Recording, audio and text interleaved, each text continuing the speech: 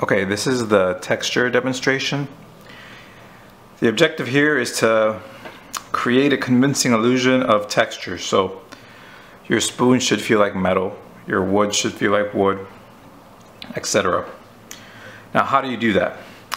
Well, you do that by observing carefully, not only matching the value, but also matching the color. So that's all it is. Convincing texture is getting the correct value and color. For instance, wood will reflect things differently than metal. Metal is highly reflective, wood is slightly reflective. And if you observe here very carefully, you can see that even in this image, something is reflecting off of that wood. What it is, or what is it, we don't know, but it seems like it could be fruit or something else that was placed on the table next to that fruit. The spoon, on the other hand, if you look very carefully, you can see that it's reflecting what appears to be a room. This highlight right here would look like the light of the room, and if you look very carefully, you'll see like a little rectangle there that could be a painting in a room. These highlights over here could be doors or windows. So that's highly reflective. So it's all about how the material treats the light. Glass, on the other hand, is transparent. So light will go right through it. It comes back, or it curves around the edges of the glass, and that's the only reason we can see glass. Yeah, so everything is reflective to a certain degree. That's why you can see it at all. When you do the shoe over here, you just have to make sure you're paying attention to the colors. Draw what you see, color what you see, not what you know. So you know the shoe to be leather, but don't just automatically assume that that's brown or black or whatever you think it is. Just look at it carefully, because there are hints of green, there are hints of blue, there is gray, there's yellow, and you have to get all of that in there to make it convincing, right? There's a little blue here, blue, green over here, yellow, yellow, yellow, yellow, and gray, of course, in lots of places. And lastly, you have the peach. Again, blur your vision, make sure that the value is correct, blend correctly. Don't just look at this once and say that's yellow. Look at it again and again and again to determine if it's yellow, where it starts switching to orange, where it starts switching to red, and if it's pink, and if it's dark red or whatever it is. You need to be very attuned to what it is you're doing. Some of you have better copies than others, so you could even see in the shadow that there is hints of red in this one, and here there are hints of yellow. So when you try to do texture, you're really taking your vision to another level. You're trying to see beyond what is taken for granted, you know? And that's how we're gonna approach this. Now, I'm just gonna draw this out. You have already seen all the measuring techniques, so for the sake of the video, I'm not going to show myself drawing every single thing. I'm gonna come back when it's already drawn and in place and ready to color. That way we don't have a video much longer than it needs to be. If you have a problem drawing, go back to one of the first videos. I'll upload them showing the different measuring techniques and what you should do. For this particular one, I use a site size measuring technique, and that's a video I'll upload if you haven't seen it yet. So next time you see me, or right now in an instant, what you're gonna see is all of these drawings, just the drawing, no shading. It's important, we're not shading with the pencil, we're shading with color pencil. So for the pencil, for the glass in particular, don't shade it. For the spoon, don't shade it with your pencil. You could, if you don't have any color pencils, but I prefer you practice with your color pencils. So in just a second, the drawing will be complete. Okay, here we go. I'm gonna do these one by one. And for the spoon, I'm just gonna use black and white. Okay, so I was explaining that sometimes students with a lot of color pencils feel like they have to use metallic silver or some type of metallic. That's not the way it works, because it looks metallic because of the way it reflects light. So if you duplicate that, then you should create a convincing metallic look. And I'm just going to start here in the shadow with the black.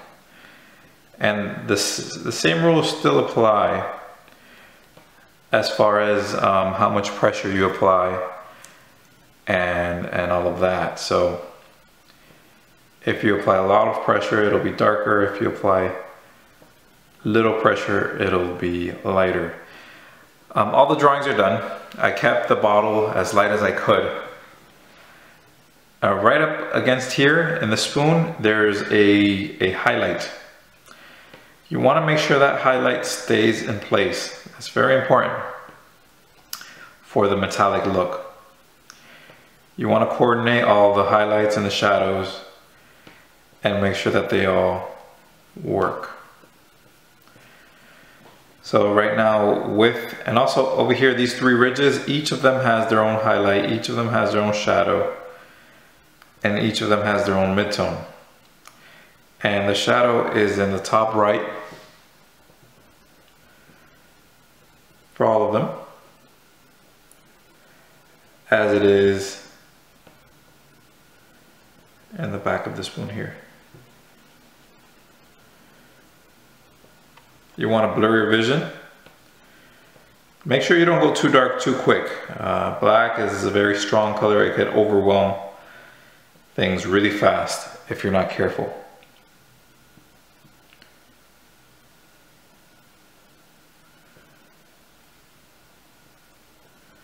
But you also want to make sure that you're dark enough in the right places.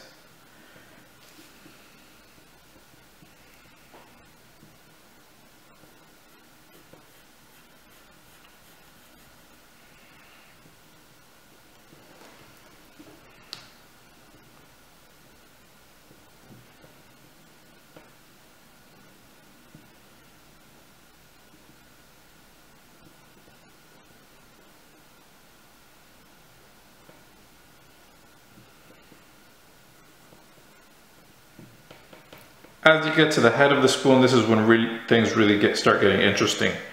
Don't just dismiss it, look at it carefully, observe it very carefully. Let me see if I can zoom in. That's as much as I can zoom in. But look at where the shadows are, you see? Don't just randomly place shadows. You want to make sure that the shadows are in the right place. So just quickly here with my color pencil, I'm going to start shading to try to duplicate that.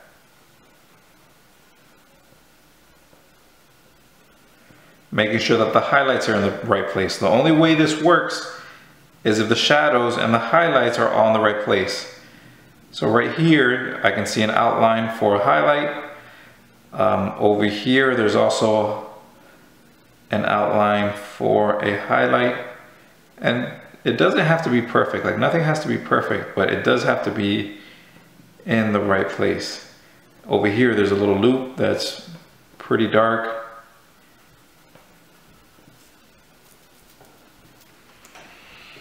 And this doesn't just go for the spoon, this goes for everything. Like this goes out and it curves back in here. It's just a matter of observation. Again, that's going to be our little highlighted area. So we're going to leave a space for that.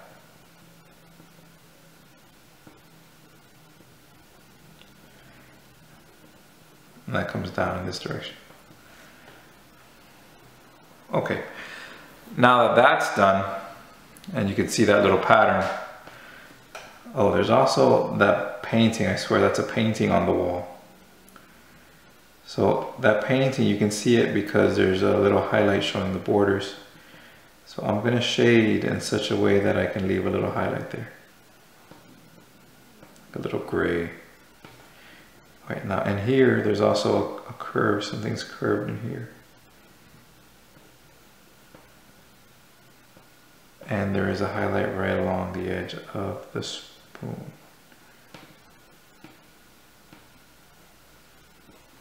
There you go.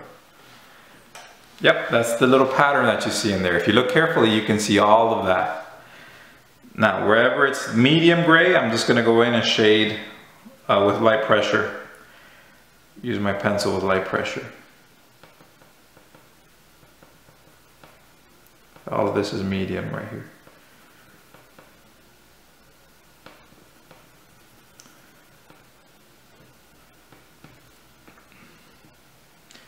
The shadow is also a medium gray. I'm just gonna go ahead and do that. It gets darker in some places, but I'm gonna start with medium. And then it almost kind of diminishes into nothing over there. I didn't draw this perfectly, so the shadow's coming off a little bit there, so there's a little, yeah, there's a little gap. But there's also the edge, which like I said, is very important. So we want to make sure that we keep an edge here. That's going to make it really pop and feel more metallic. There we go. And now the shadow.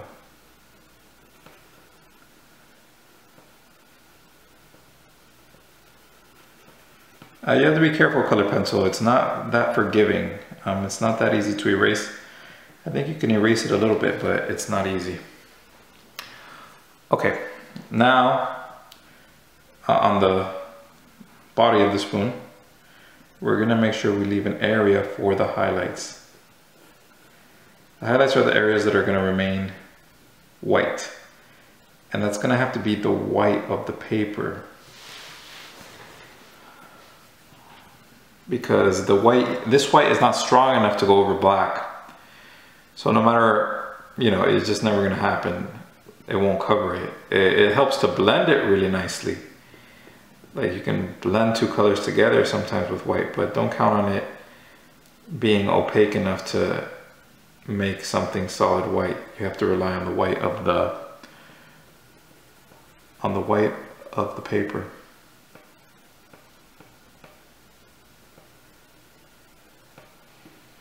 And as a matter of fact, you got to be careful because like back here on the back, remember when we did our color wheel, if you apply a little bit of white, it actually makes the gray darker. So you think you might lighten it? No, you're wrong. It's going to make your gray darker. So keep that in mind.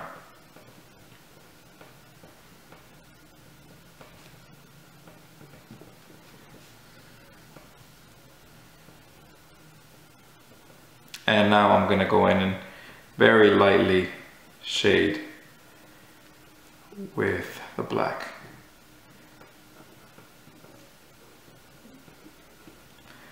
Now I'm going to start applying a bit more pressure in areas that I think need more pressure, or areas that are darker. It might be a good idea to come in and do that close to last. That way we'll know that everything else is okay.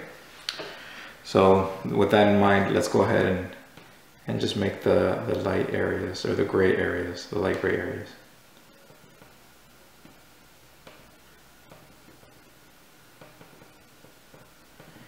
And as you're watching this video, you might think that it might take a long time, and certainly it's not the fastest assignment, but as you're learning more and more about color, you have to take your time. It's better to get it right, you know, the first time than to never get it right, than to do it very quickly and always mess it up.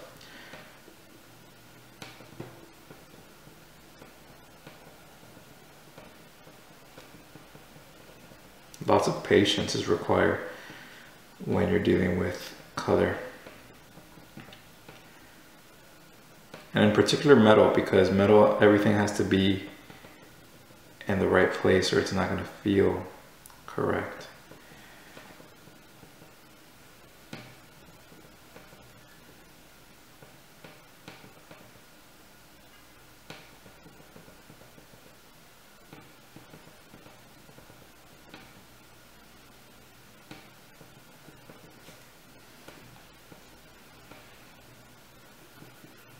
All right, you can see that that body is already starting to feel a bit metallic. I do want to darken this up a bit, so I'm going to go in with the white and just try to blend it. And right along the edge, make that edge a bit more smooth. Soften the edge is what the word that I was looking for. And this will lighten up the darker bits, but that's already looking quite nice and metallic. The value is not correct, but we're aiming for the texture, so if you can get a metallic look, I'll accept that. It's a nice start. Now,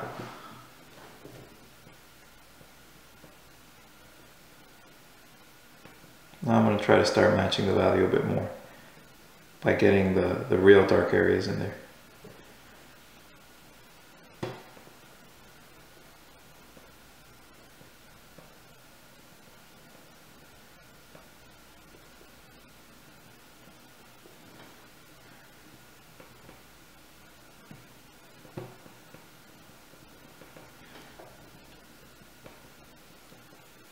It's very important also to keep your pencil sharp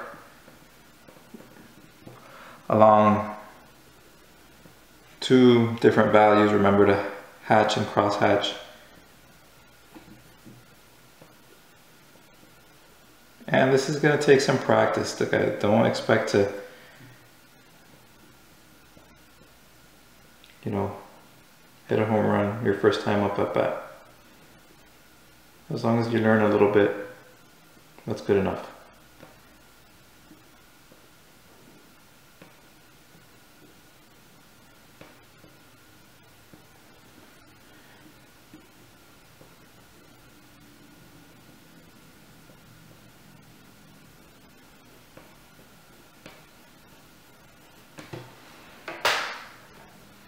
Now we're starting to get some dramatic contrast.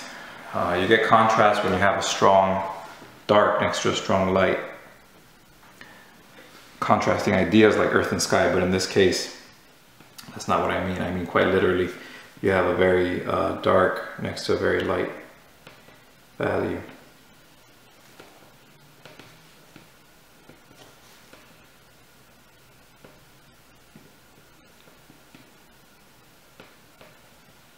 Now I'm going to put in this shadow nice and strong. It should be. Remember to leave the little white brim there, right? The highlight, that's very important for the metallic effect.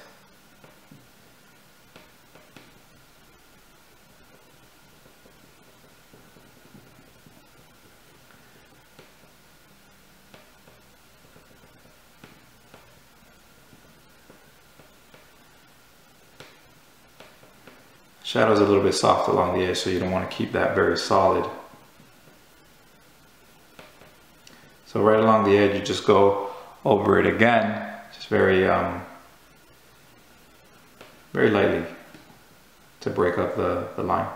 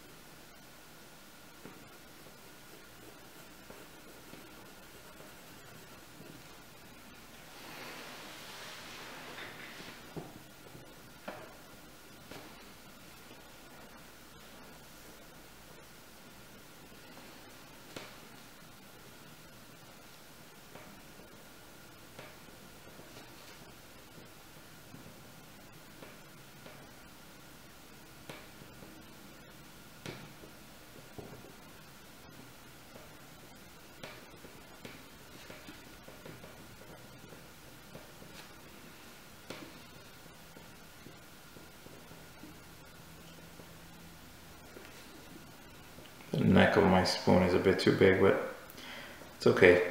As long as, remember, the idea here is that it feels metallic. That's what we're aiming for. And so far I think I'm achieving that. Especially on video. On the camera it looks great. In real life it feels metallic, but on the camera it looks better. I want to try to blend these two values right here. I think that's nice. I think my highlight may be too strong, shining a bit too much, but I don't know, maybe I'm just going to leave it like that to emphasize the contrast.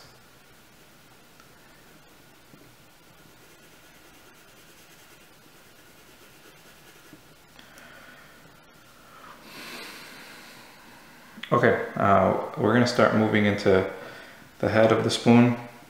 You could take so much time on something like this and make it super realistic, especially with some nicer artistic tools like paint and pastels. But it's not really necessary. I mean, if you're achieving the illusion, why push it? Don't push it too hard. But that's up to you. If that's what you like artistically and you want to make things hyper realistic, and some people really enjoy that, then you really have to go in here and look at all the little tiny details and make sure that the values match perfectly. There certainly is a lot of skill in doing something showing hyper realism. It comes down to a matter of personal preference. I don't like it to be too hyper real, because then I think, what's the point? You know, you already have a photograph of it. There's no point in having two photographs. But that's just my opinion.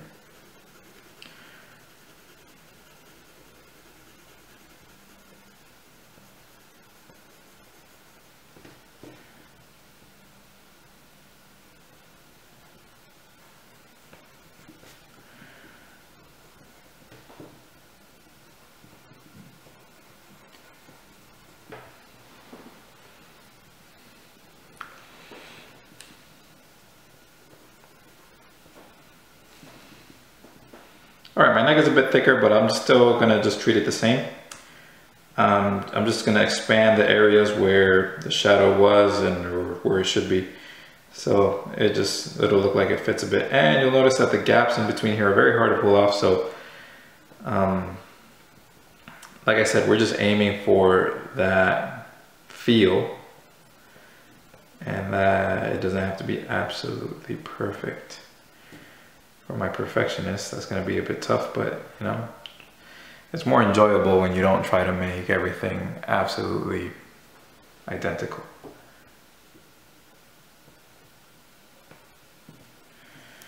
The same thing applies for here. Look at the areas with the strongest values or the shadows and make sure that they're in and that the value is correct.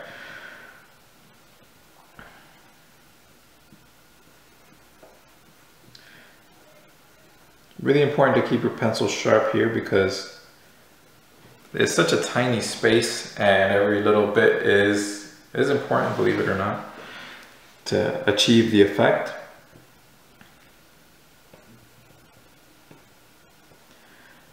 So it's a bit harder for me to sharpen here at home. I don't have a sharpener, so I usually use a blade, a razor blade. I don't recommend sharpening with a razor blade until you have a lot of practice, so you don't hurt yourself. Learning how to do that, I did cut myself a few times, and that's not nice.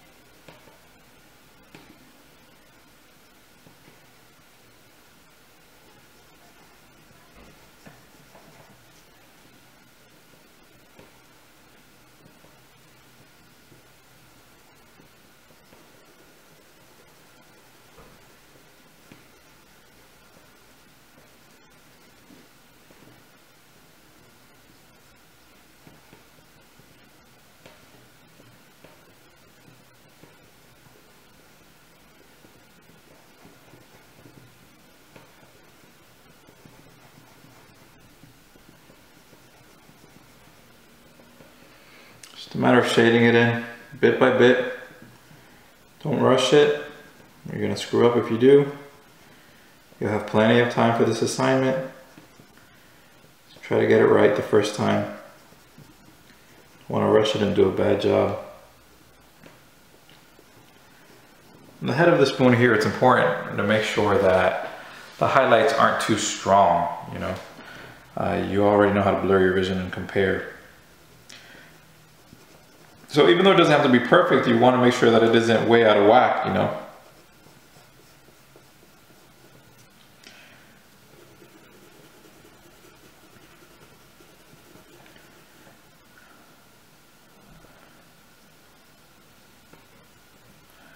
And definitely this highlight and these two highlights need to be the brightest down here. So you have to dim everything else down so they don't compete with that.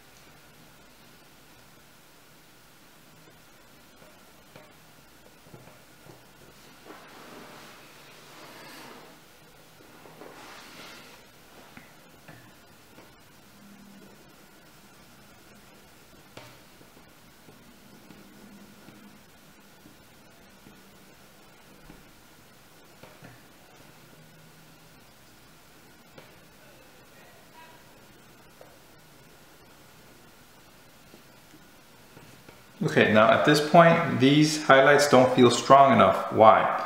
The reason they don't feel strong enough is because there's not enough contrast. There's not enough dark things around it to make it feel like it's really bright. So I'm gonna.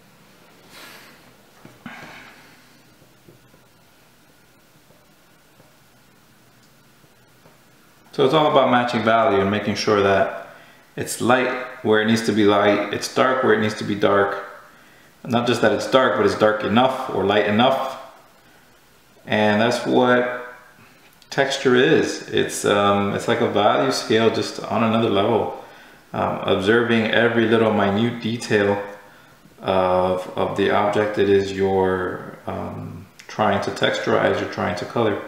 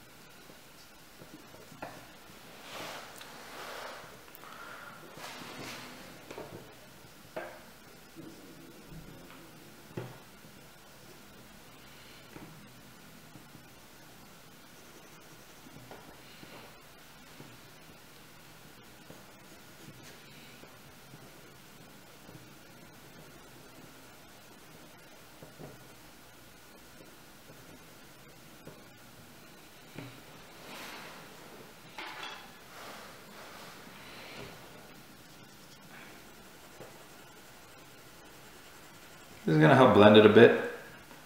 I'll make it feel more natural, and yeah, it'll bring it together. It may lighten the darkest darks, it may darken the lightest, because it kind of takes that black and it spreads it around. I'm almost done with this. As soon as I go over this, I'm just gonna maybe retouch it a bit and then finish up the shadow. But the reason I'm almost done, it's not perfect, but it certainly feels metallic. And that's because I've matched most of the value here. Not all of it, but most of it. Enough of it to give it a metallic feel. So I'm gonna go back and just kind of retouch areas that I think could be darker.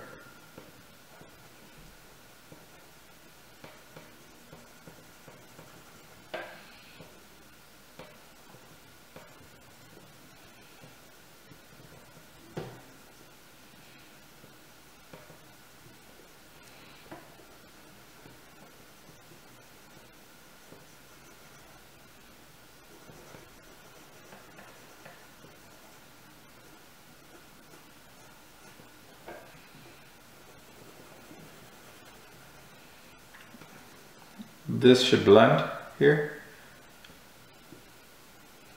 becoming a much lighter gray as the shadow goes out.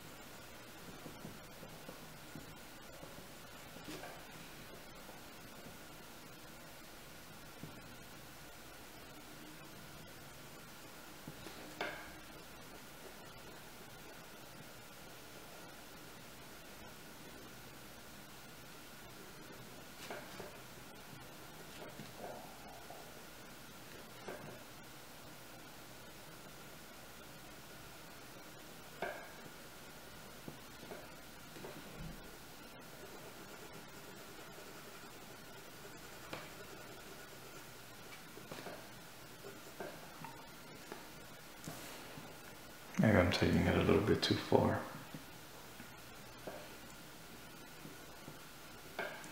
Maybe not. Who can say?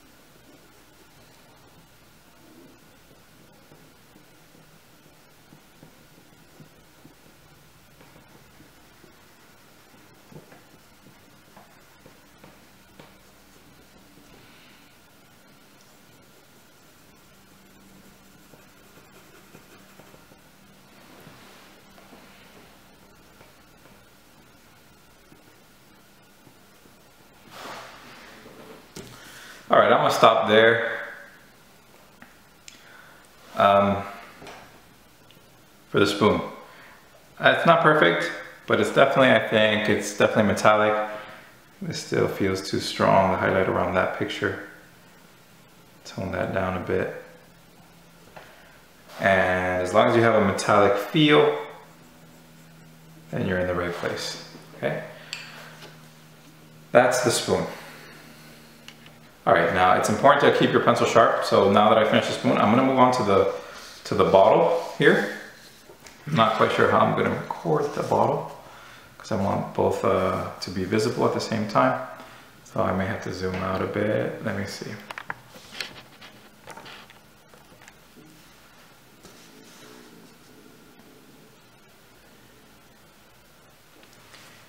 Yeah, we'll just zoom out a bit, maybe do it like that. But I'm gonna go sharpen my pencil. It's important that you keep your pencils sharp, especially when you go from one to the other. Okay. So the bottle, treat it the same way. What's important about the bottle is to notice that there aren't any really strong lines around the edges. All right, we're moving on to the bottle. Like I was saying before, there aren't any lines around this thing. Remember that it's transparent. So try to draw it the best way that you can and then shade appropriately. Much like the spoon, we're going to make sure that you just try to match the values. And I'll try to keep this on camera as much as possible. But if I veer off a little bit, I apologize. Even in something like this, as simple as this space here, you need to look into it and realize that there are different values right there.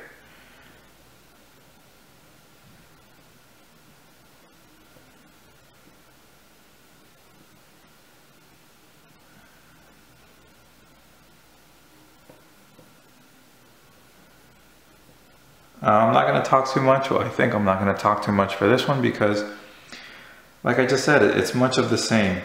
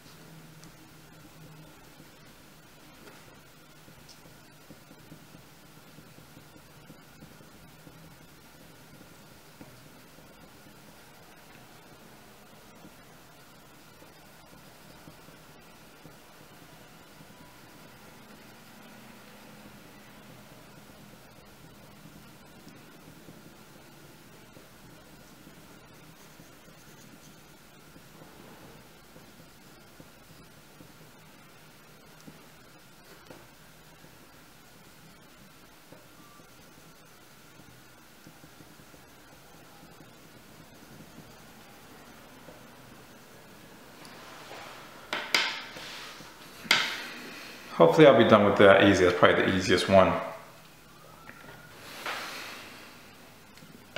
I like to think that there's an E here, and if you look carefully you can see it, and there's a V here.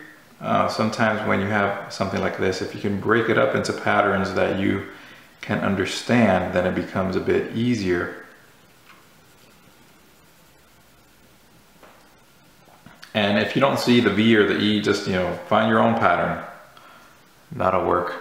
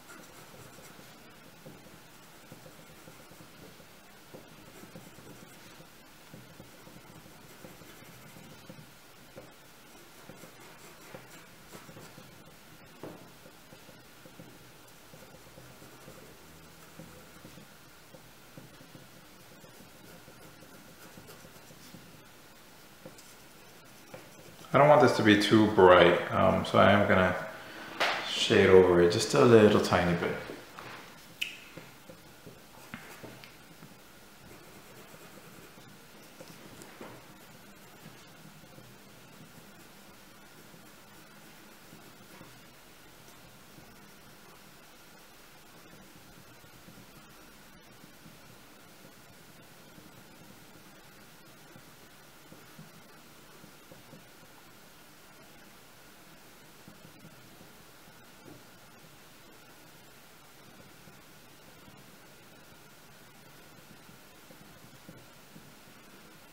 You can see as I go along, I'm just applying more pressure in some places and not as much in other places.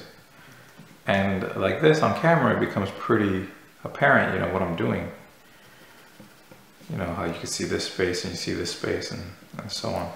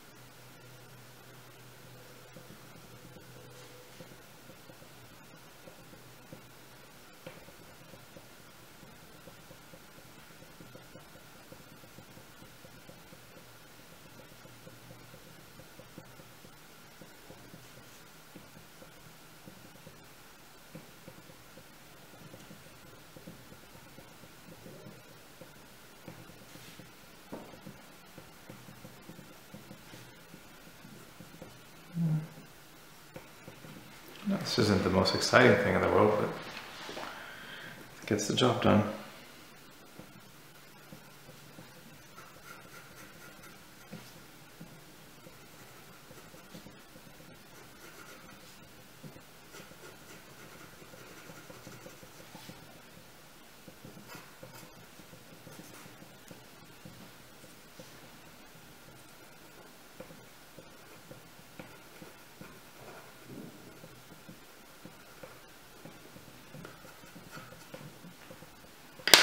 I think eraser will work just a little bit. Let me see, I think this line is a bit too strong. Yeah.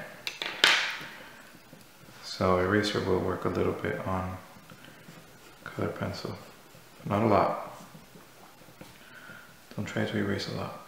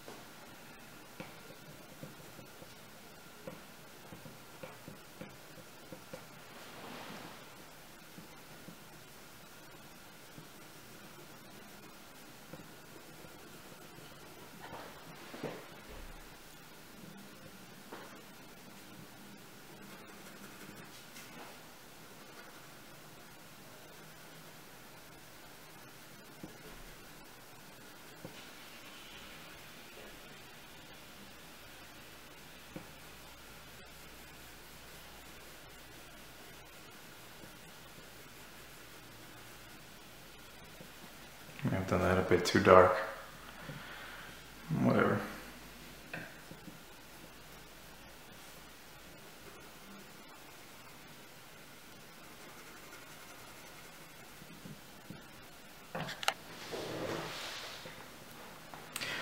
So yeah, I mean, it depends how far you want to take that as well. I mean, I could stay here another 30 minutes and make it even more similar, but again, what we're aiming for is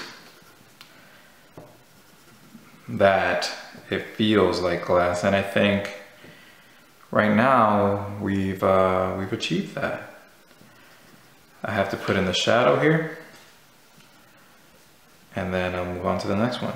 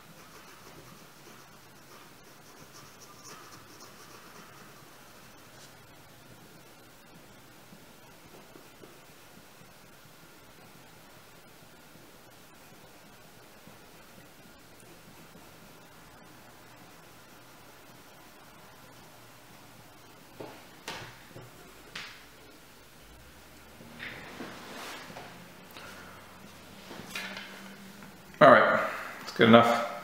I'm just gonna break this up a little bit. Don't know what it looks like, but I think it's too sharp right there. Certainly feels like glass.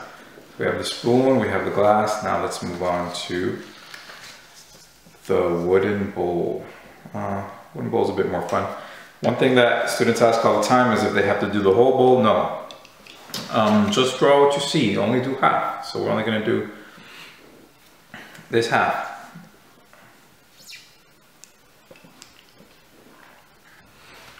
Okay, so the wooden bowl actually has some colors compared to the wooden spoon, the metal spoon and the glass. So the question is, what colors? So the first thing you have to do when you color anything is you have to ask yourself, what colors do I see there? And get all those colors out. So I, for one, and I know as soon as I mention them, you may see them as well. You ask yourself, what color is that? Well, that looks like a reddish brown. So guess what colors we're gonna get? We're gonna get red and we're gonna get brown for starters. When you look at it a little bit closer, it definitely looks like red-orange, which if you have a red-orange, grab it. And there definitely is some orange in some places, so you grab that too. So we have all these colors. If you peer deep into the dark area here, I don't know how well this will show up on camera.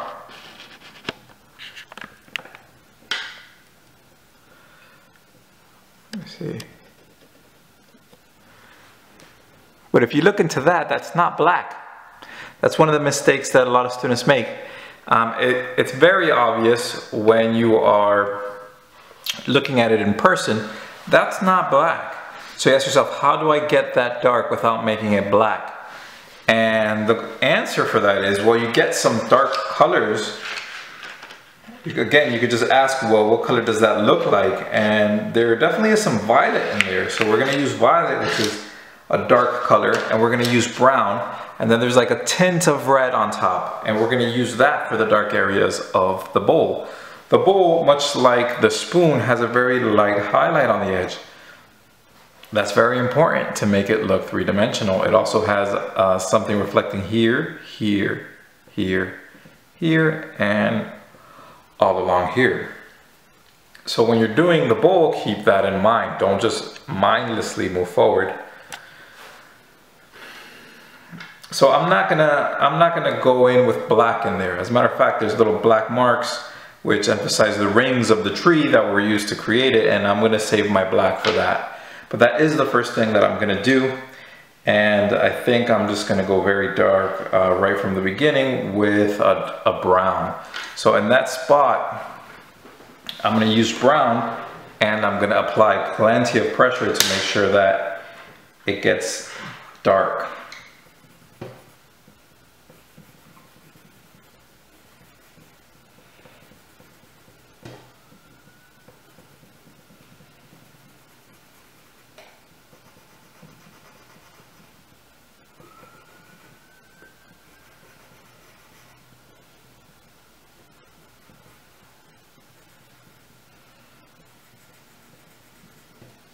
Now I'm gonna go ahead and do the same thing down here because it's kind of equally dark down here. So I'm gonna go ahead and do the same thing so I don't have to do this process twice. While you're down here, you gotta try, or whenever you're dealing with texture, you have to try to stay directional. What does that mean? If this was an actual object, the wood would have a grain, and the grain kind of goes down like this, or straight down in some cases. And you have to be mindful of the rings of the tree. You're gonna have to put those in place as well, okay?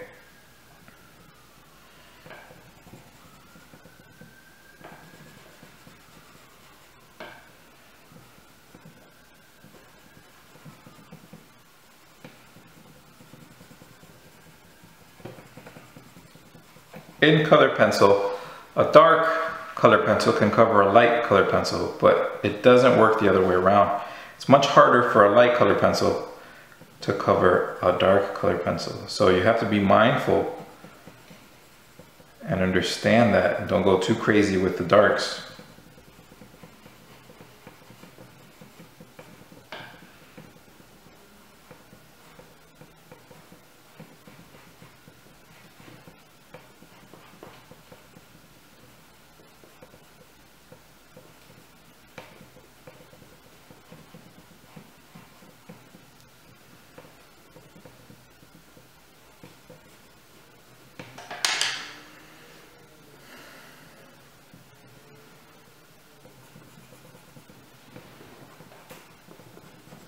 Still the same as far as your hatching and cross hatching. The more you hatch and cross hatch, the darker it'll be. It's not exactly the same, but it works to a certain degree.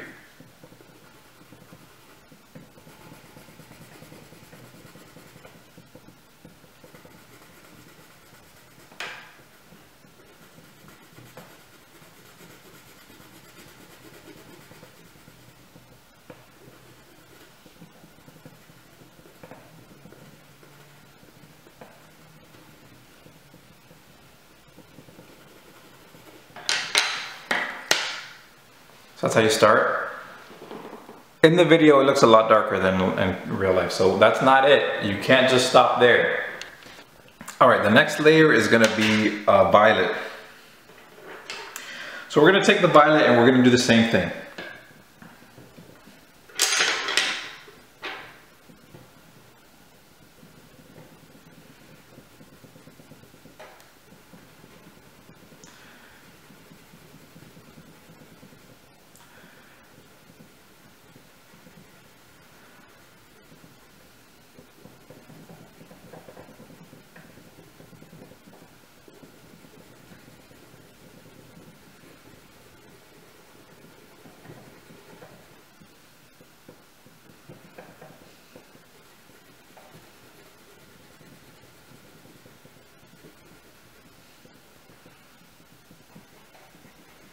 Now, it's easy for me to tell you this, But typically when you start coloring, there's some things that you have to gain just by experiencing them. So you might come across a situation where you don't know what to do, but you just take the basics that you've learned and you try to apply them to the new situation. You don't always find an answer immediately, right? So sometimes it takes a long time to realize what two colors will work to solve a certain problem. Sometimes you never figure out, what works. If you have somebody more experienced than you, you should speak to that person and ask them for advice. And the last thing that I'm going to do is I'm going to put in a layer of red, but not just everywhere. I'm going to put it like right in between those black marks. And once you have this in front of you, you'll see what I mean.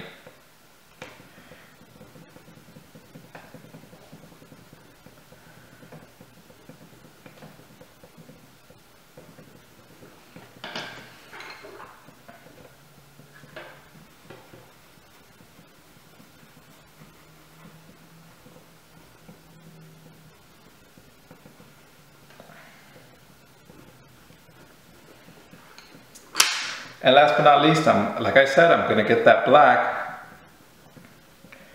and I'm just going to put in those black areas that you can see in there. And it might not seem like it's making a big difference, especially not on video, but trust me, it is. See if I shine a light closer to it so you can see it.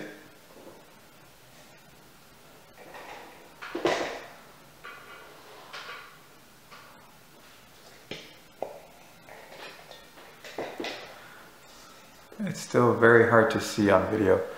There you can see a little bit that it's not black, but you'll see it in person. If you're really having a hard time, just come up to my demonstration and take a look. If I have it available. If not, you'll be able to tell that it definitely isn't black once you have the reference in front of you.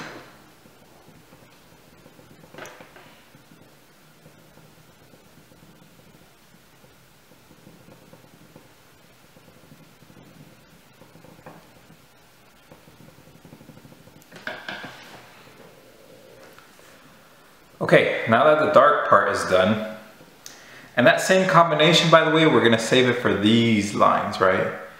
So this, we're not just gonna make that black, we're gonna mix all of those together. Now that that's done, it's time to begin with what I would describe as a bit more fun, which is I'm just gonna very lightly start putting in a brown, and I'm gonna add these colors in here one by one. And this is the kind of the, well, how would I say this? This is the stroke that I'm using for the pencil. I'm not gonna go all the way down. I'm gonna try to duplicate what I see, which is kind of like this in pieces. And we're gonna build it up and build it up until it is a lot more like the reference. And you can leave areas lighter, like definitely there's some areas with the reflection where you want to leave that area, not completely, but you want to leave that area a little bit lighter to show that there's a reflection there. And if you must, we might come back in later with just an eraser and bring those areas out a bit more if they're too covered up.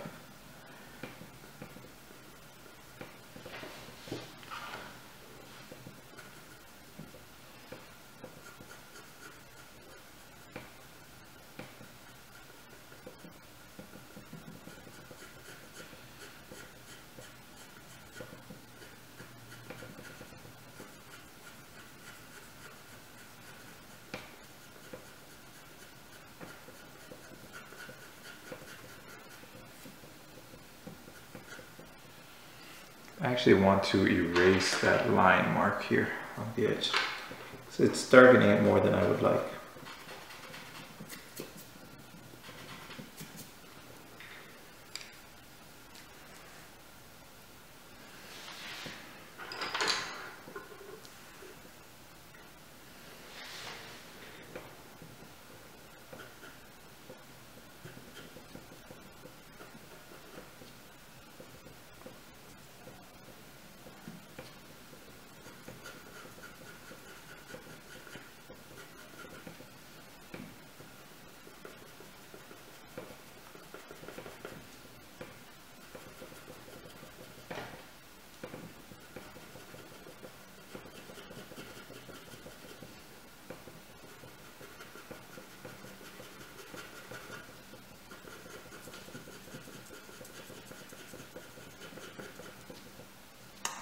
covered over some of that highlight, but it's okay.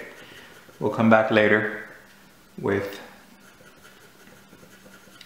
an eraser and just bring it out again.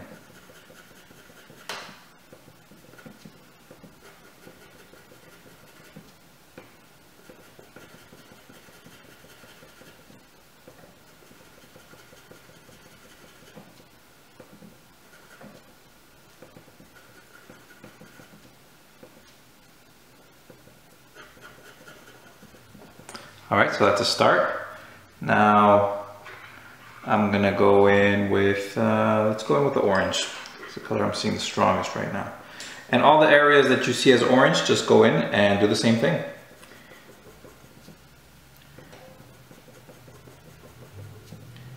And yeah, again, this takes a while. That is what it is.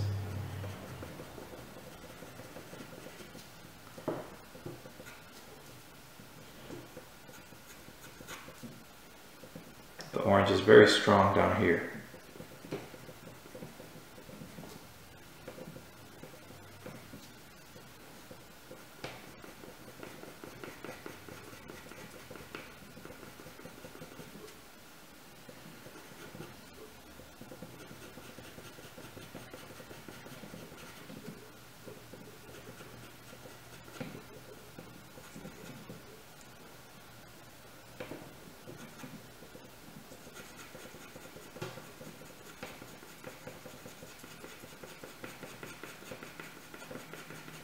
I'm going to start trying to make it a bit more solid by applying more pressure, right? So that first base with the brown was very light.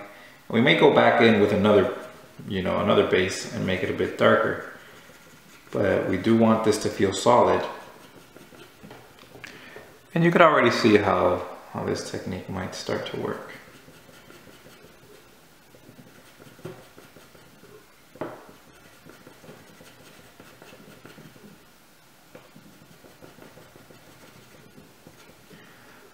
Actually, I don't want to leave these spots too bright. I think I'm going to go in and just do them as well. Some areas lighter, some areas darker. You want to get a variety of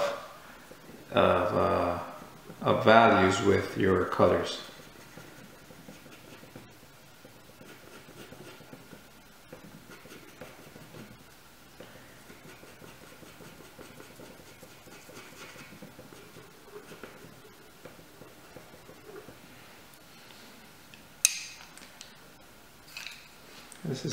This shouldn't be sticking up, so it's bugging me just a little bit.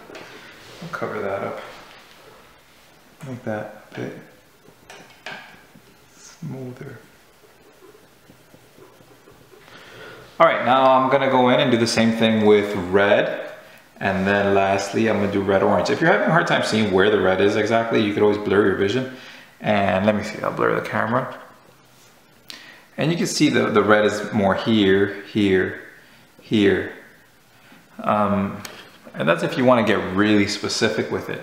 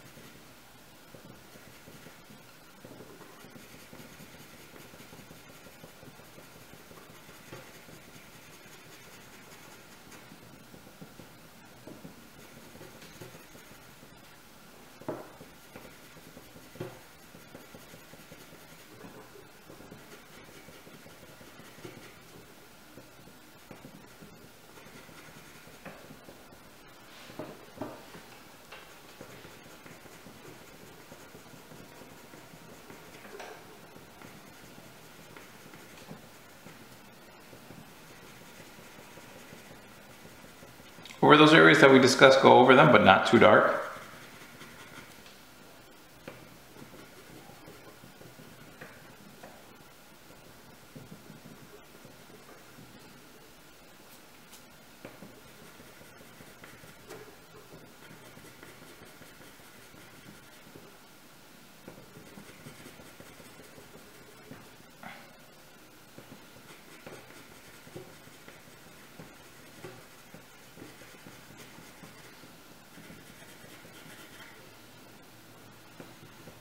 The rim here is like a light pink. If you don't have a pink, just use red very lightly, but don't leave that white, okay, because it's not.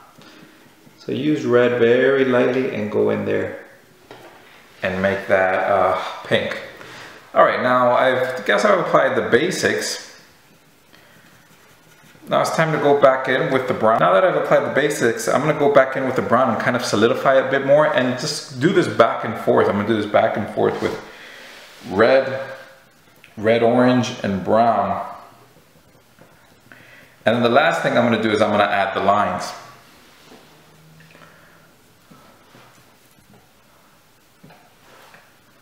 Oh, no, wrong one.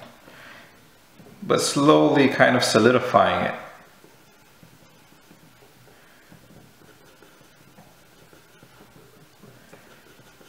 Like I said, we'll just concern ourselves with those reflections at the end. Hopefully we'll get an eraser and go at it with the eraser. If you have like a tan color, that might be nice, but remember that I'm just using the basic set of 12. With more color pencils, it might be a little bit faster.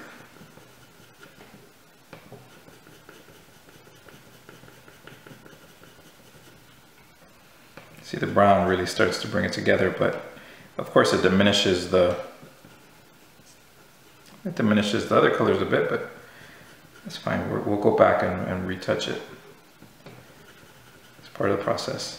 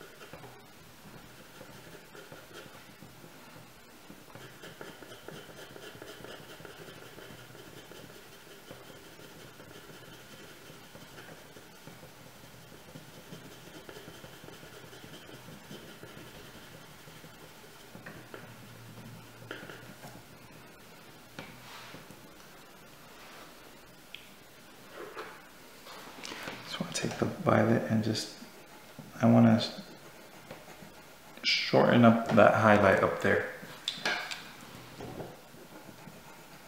Violet alone might not be enough.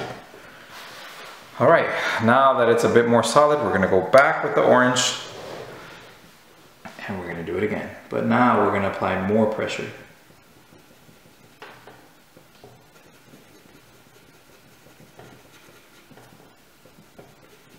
This isn't the only way to do it.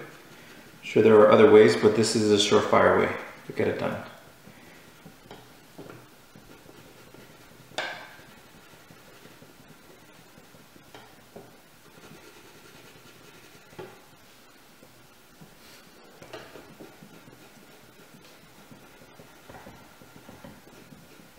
Want to keep that edge crisp, right?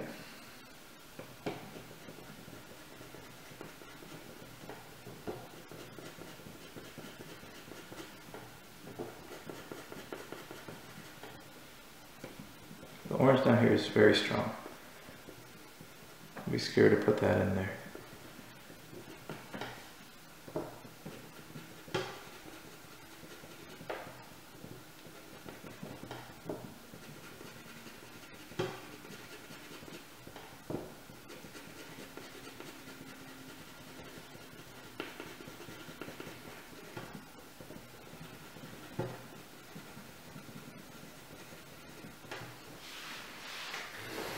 All right, we're kind of getting there.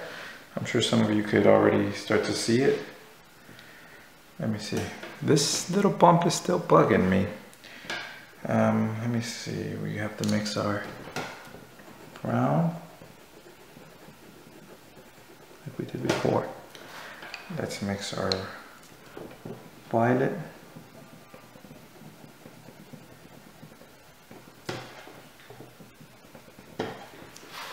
And then let's put red on top of that. There you go. There you go, get rid of that.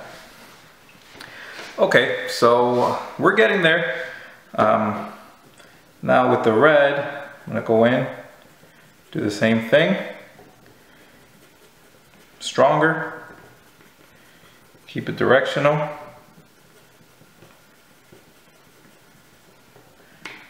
Making it feel like wood.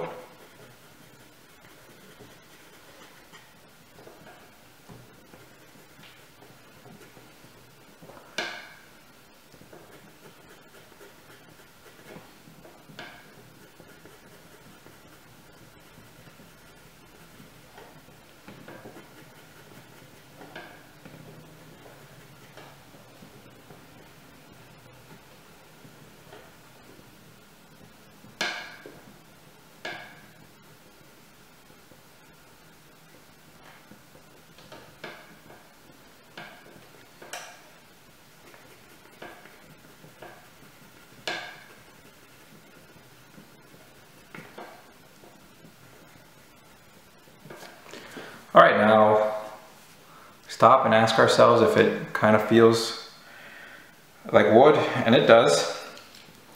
Are there certain areas I would like to be a bit darker? Yes. So I'm not gonna give up just yet, or I'm not done just yet. I'm never giving up. But I'm just gonna darken it a bit more. Trying to get there, push it a little bit closer. If you look here, you can clearly see that there's kind of this shape here. So I'm gonna try to put that in. How? I'm not quite sure. Maybe with the brown, we're just gonna darken that area.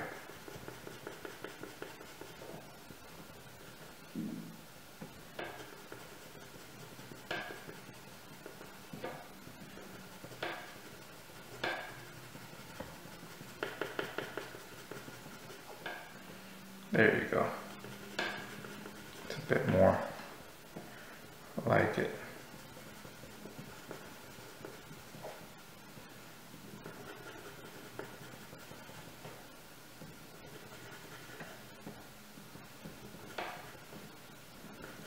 All right, you can see this is way too bright right now.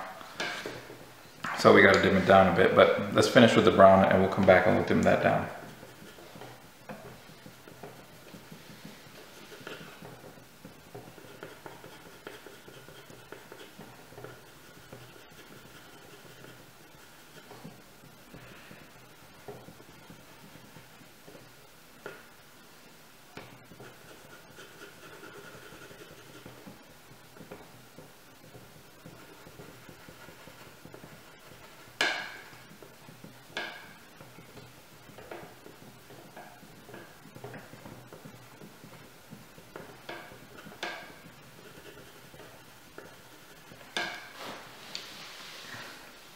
All right, we've got to tone down those highlights a bit. Same way we've been doing.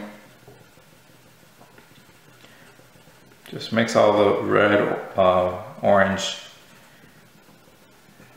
and brown into it just to tone them down.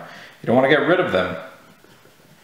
You just want it just to be a little bit less, you know, obvious. And then later on we might bring it back a little bit if we have to. All right, I'm almost happy with that.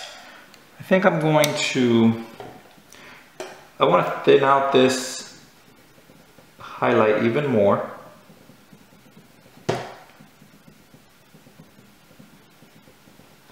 Violet, brown, I think it was brown first, and then red. This highlight's giving me a hard time. And then red. And I'm going to use the red to make that pink, remember? Just go right up against it and make it pink. There you go. Again, is it perfect? No. Nothing is perfect. It doesn't have to be. Does it feel like wood? I'd say so. But are we done? Not yet. We have to put in these little rings. And the way that we're going to do that is we're going to do it the same exact way that we created this dark shadow in there. Make sure I'm still on camera. And I'm still going to stay directional. Meaning, I'm just going to go straight down like this and shorter strokes. And I'm comparing it. That's why I have it next to itself. So I am comparing it to know how far down I should go. It's not going to be perfect, but it gives me an idea.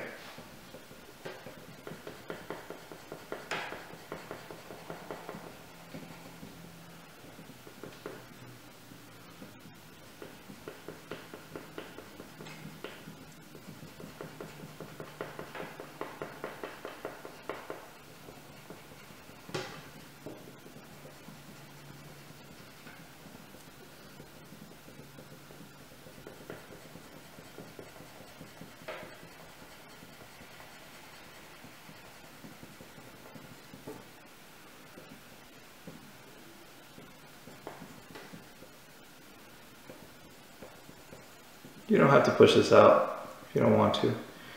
1, 2, 3, 4. Can I fit 2 more lines in there? Let's try.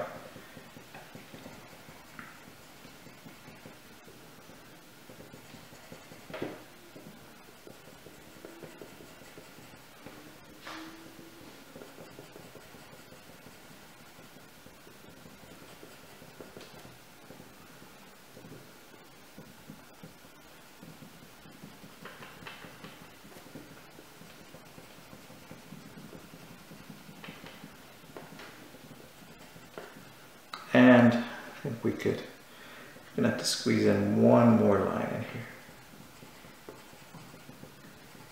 You might not get this perfect. Don't worry about that. Just try your best.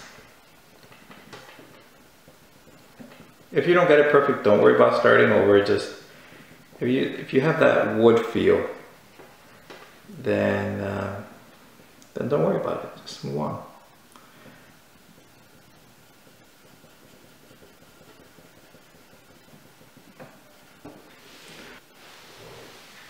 All right, now you might think that's good enough, and it's almost good enough, but not good enough.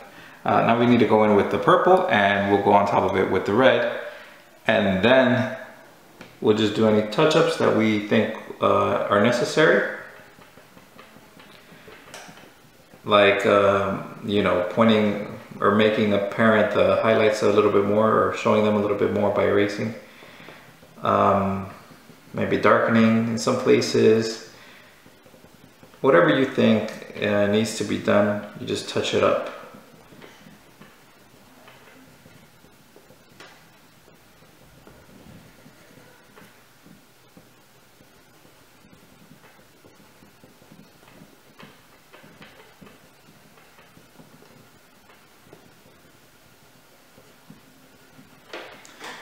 And lastly, let's go ahead and grab the red. And we're gonna go over that with the red.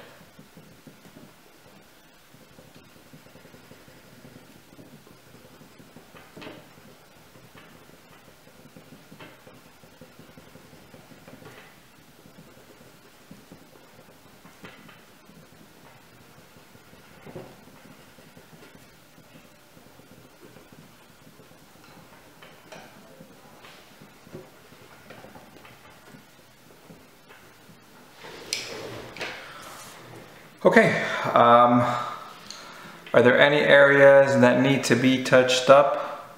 Sure. Is it good enough like this? I think so. I think it feels like wood. Let me just put a little bit of emphasis on some of these areas, and then I'll bring out the highlights and call it a day for the wood.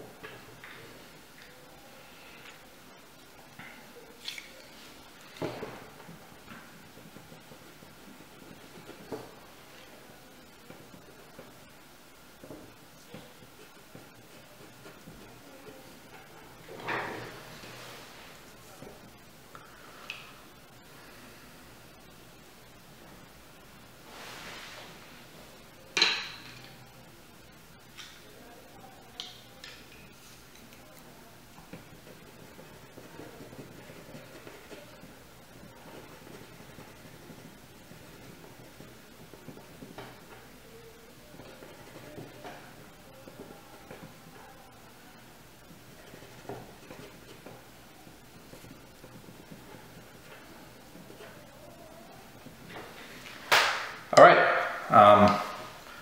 definitely I'm about to stop here. Oh, my color pencil fell. And let's just use our eraser to bring that highlight a bit out, or have it be more, a little bit more accurate, right? And then right along this edge we have a bit more, and right here in the middle.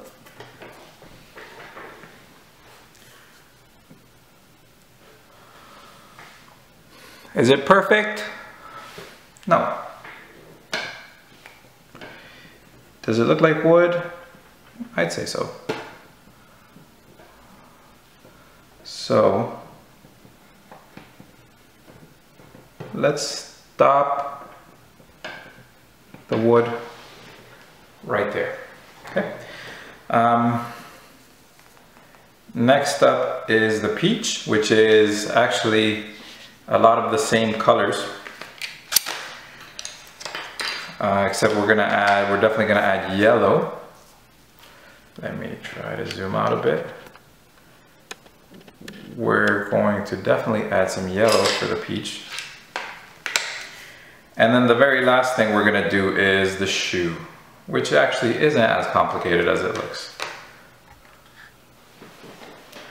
All right, if the lighting has changed a bit, it's because I started in the daytime and now it's nighttime. And the pear, peach, or whatever this is, we're gonna treat it the same way that we just did the wooden bowl. The dark areas, we're gonna do the same exact way. The only difference is that we have some yellow here, and that we're gonna blend that yellow, and we are gonna use black. Well, we use black on the other one as well.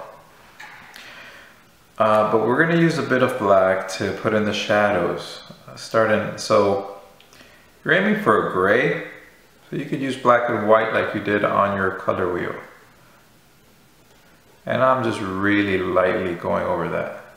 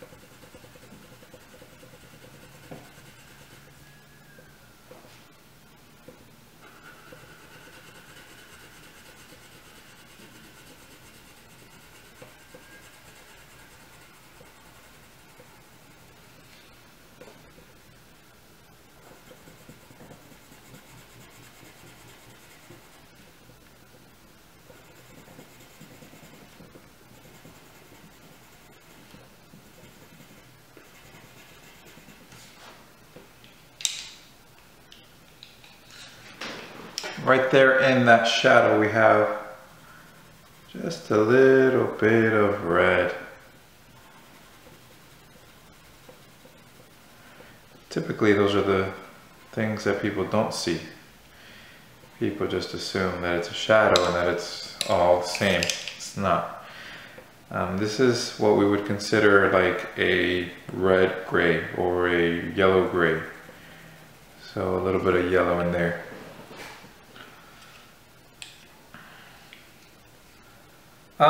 You know what? For this one, we're gonna do it a little bit different. I was originally going to, hopefully it works. It'll work.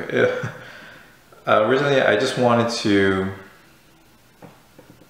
use the same techniques, but maybe let's experiment with something a little bit different to show you. So instead of combining all those colors that we discussed, like we did in the wooden, what I'm gonna do is I'm going to use black and red to try to achieve a similar, if not the same effect.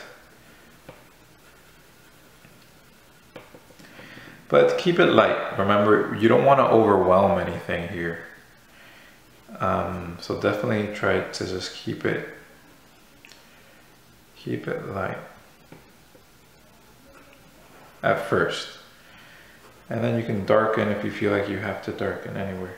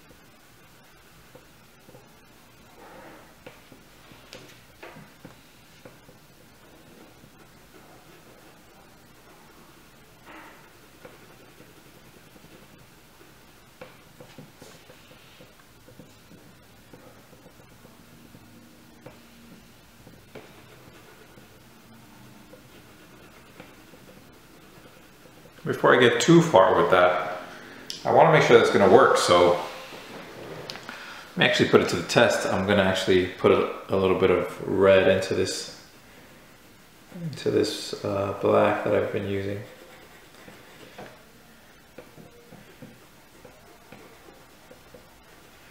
And yeah, you know, I think that's a really nice effect. If anything, I think it's too red.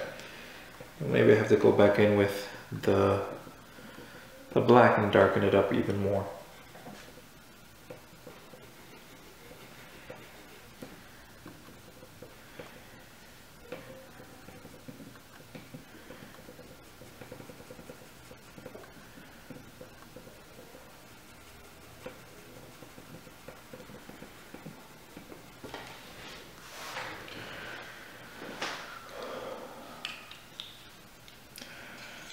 I think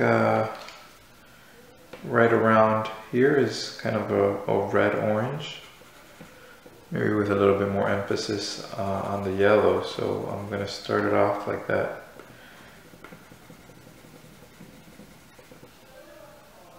Stay directional.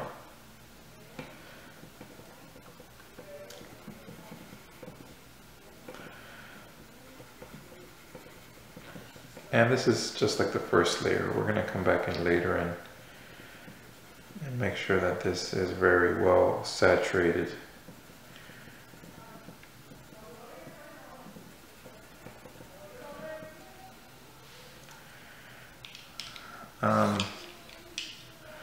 This seed in the center seems very pink to me, and we're gonna add the little dark areas.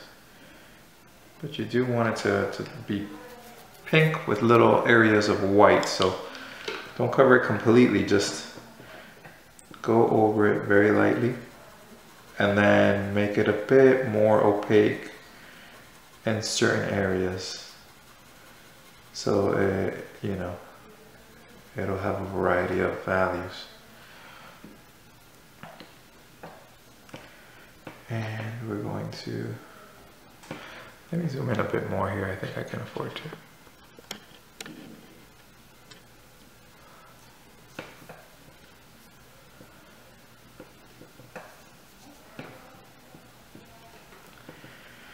So, if you look carefully here, you'll see that there are certain areas where it's just a little bit more, and that's just what you want to put in there.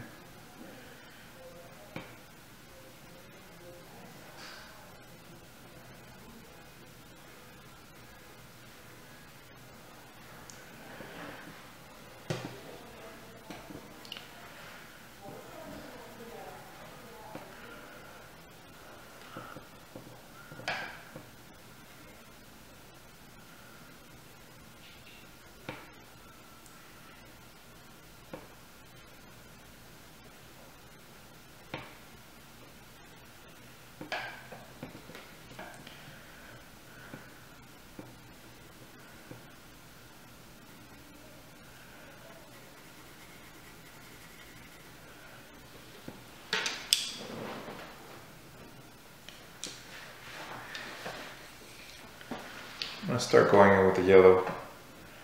Very light at first. Yellow is a light color, so I'm not worried about it dominating any of the other colors.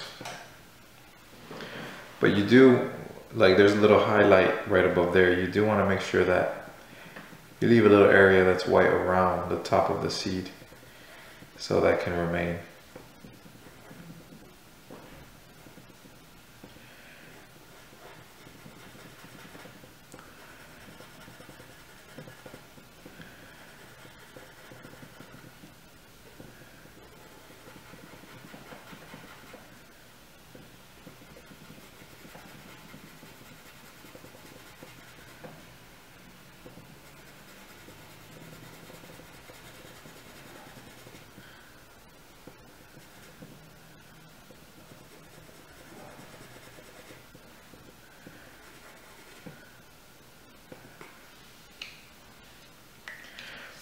There's clearly some orange in this yellow. So very lightly I'm just going to go over it with orange to give it a tint of that.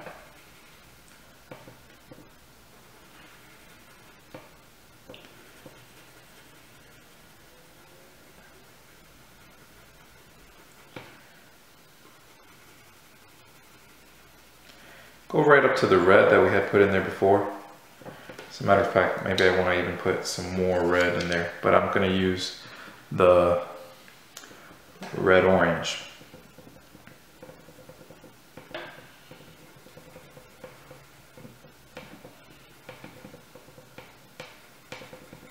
And that seems to be it's like a very strong color. So I don't really want to hold back here. I'm just going to make it a very strong color.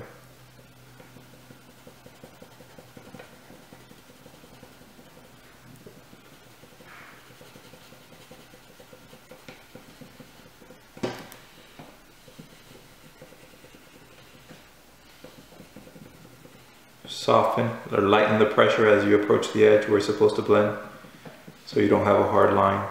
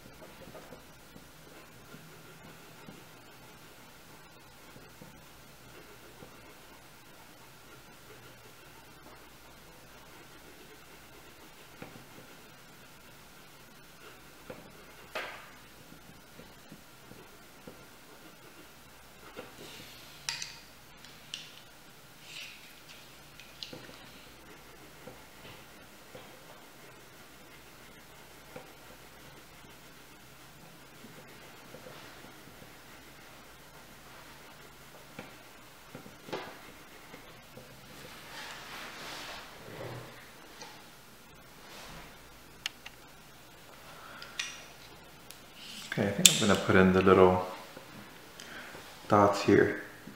Try not to have this be completely random. It's easy to just, you know, go nuts here. Just try to keep some order here.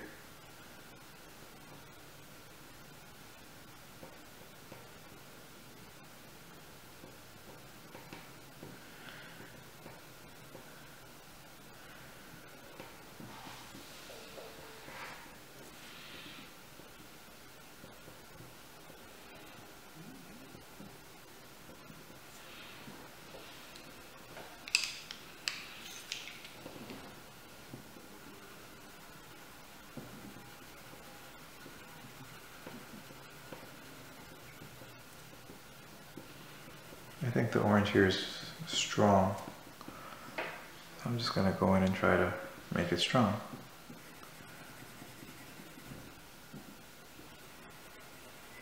Stay directional.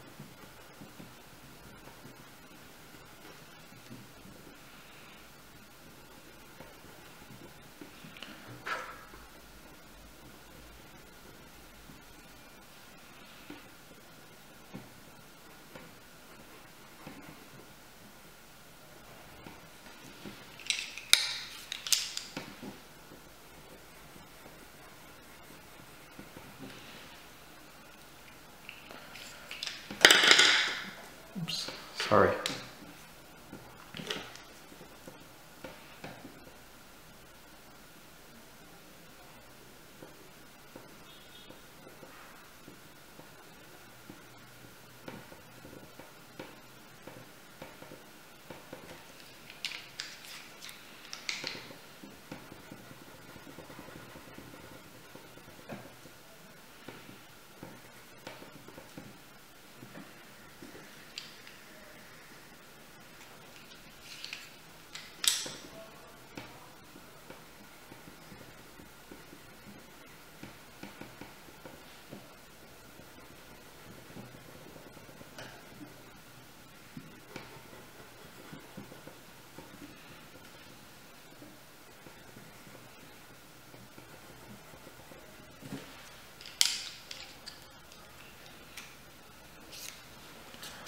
I like to keep all of my pencils in one hand. That way I don't have to worry if they're going to fall off or, you know, where they're going.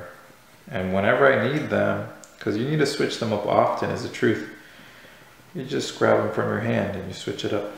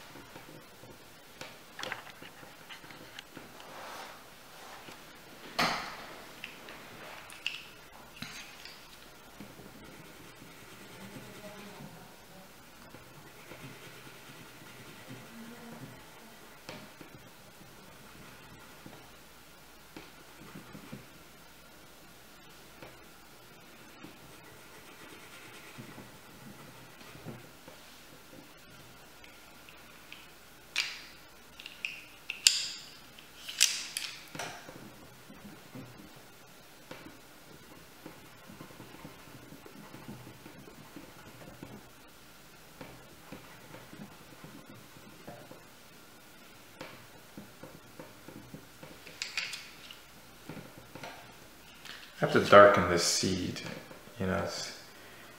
So I'm just gonna try to make it, I'm using a lot of black in this one. Again, just to be a little bit different. See if I can darken it by making a gray and then adding some red to it.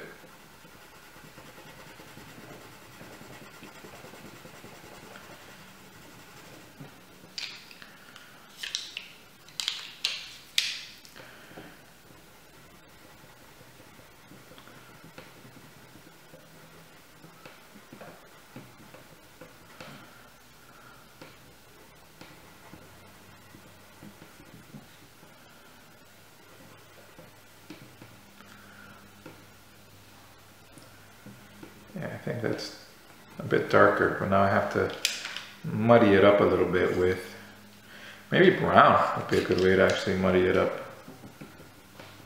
Make it look a little bit, you know, I don't even know, I don't have the words to describe it. Muddy. Or like it's been in there in the pit.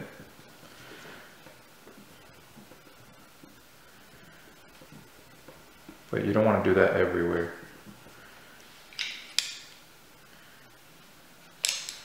It does have a bit of a highlight kind of right here.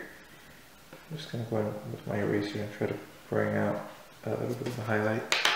And then just make it a bit more refined. You don't want it going where it's not supposed to be. Oops, wrong color, red.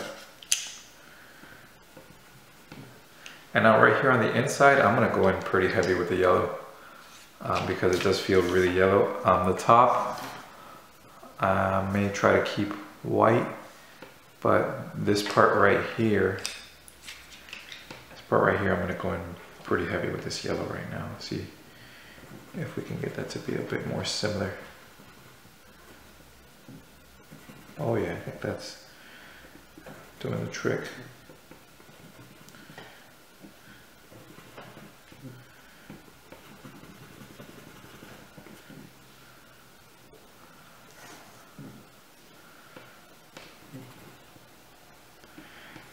I'm gonna not go in, not as heavy. So just, I am gonna put yellow here and here, just not as heavy.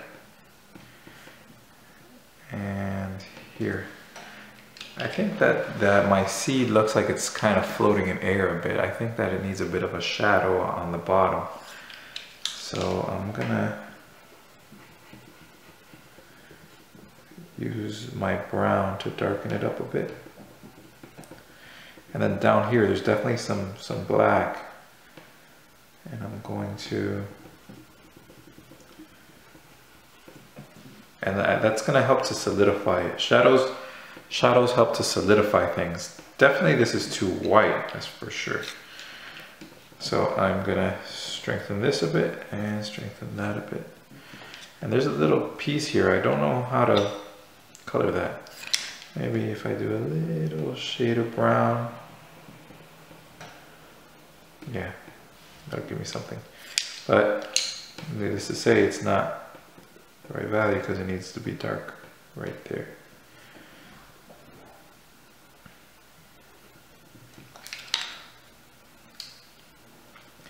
Now, I'm going to go in and just add these significant shadows just wherever I think I can use them. So I think that definitely I could use some here. There's one here. There's definitely a shadow along here and all along the edge. That shadow, I'm going to change it later. I'm not going to leave it black. I want to change it by putting red over it.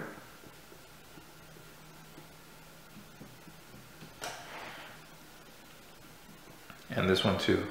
And there's a little gray here that I'm going to have to put red into as well.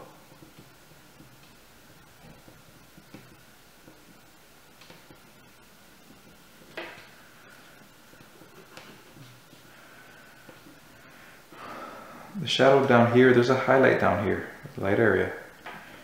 And I want to make sure that that's sticking out. So I'm going to emphasize the shadow, but without covering the highlight.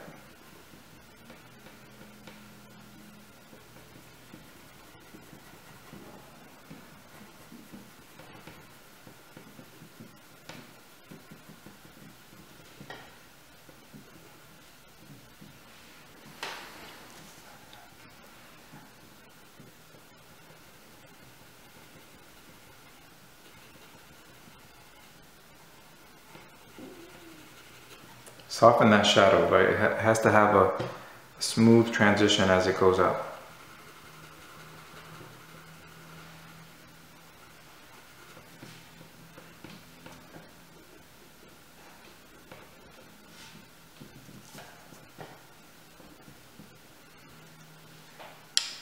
Let's go ahead with the red, and we're just gonna go over some of these areas where I just added that black, just to make that a very like dark maroon and not a black. I exceeded the boundary a bit there. I'm gonna try to erase it. Might work, might not. Worked a little bit, but not completely. So touch that up.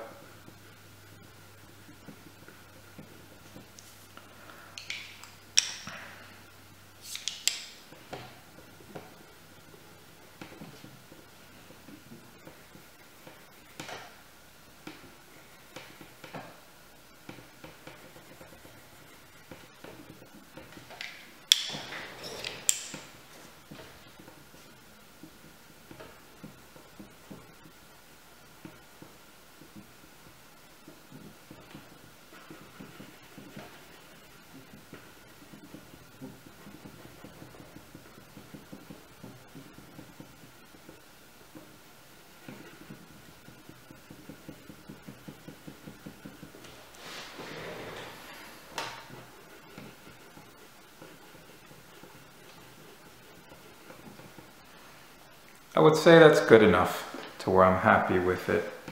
Maybe just a little line here. So I'm going to stick with the same techniques, and I'm going to do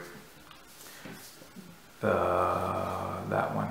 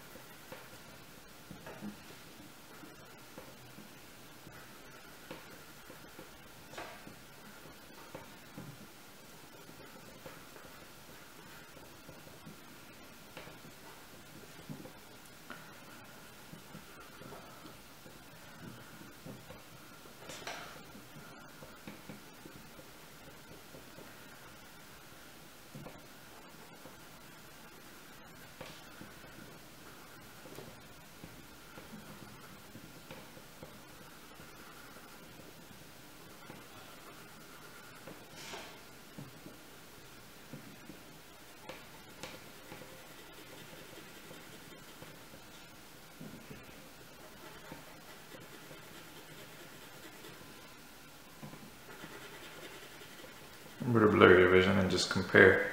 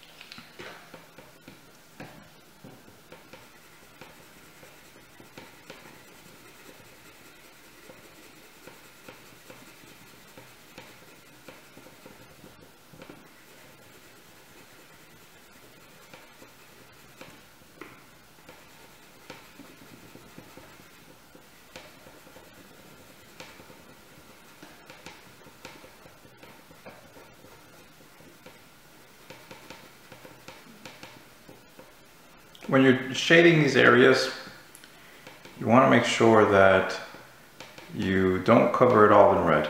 If you look carefully, I left some areas in light red, and that's meant to represent kind of the lighter gray areas. At this point, I'm not talking much. There's not much to say. I've already kind of said what I needed to.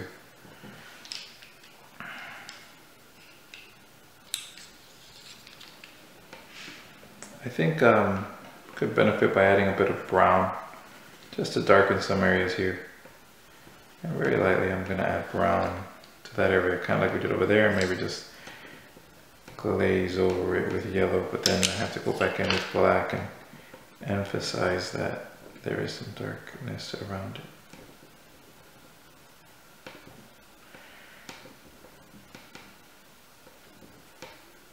This area should be gray as well, don't leave that white. Okay, there is a little bit of, just a little tiny bit of yellowy. So I'm going to go back with the brown and just darken some areas that I feel like should be a little bit darker.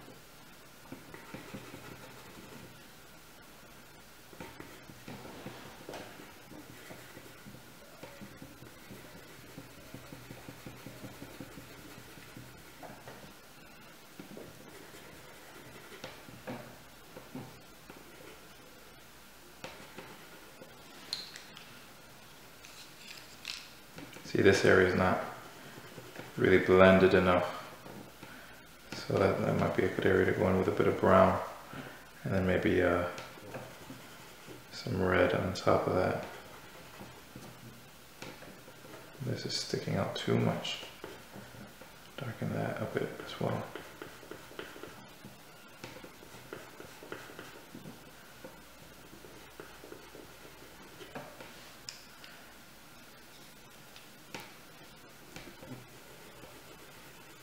Yeah, see, now we're going with some red on top to kind of blend it all together.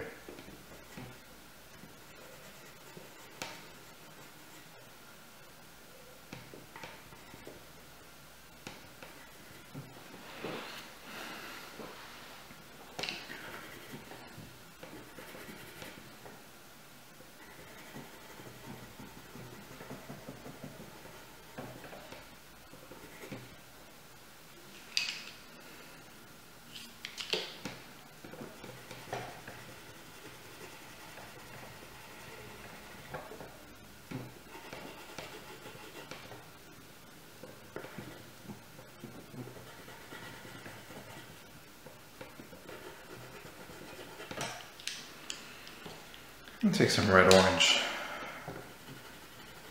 Let's put it in some of these areas.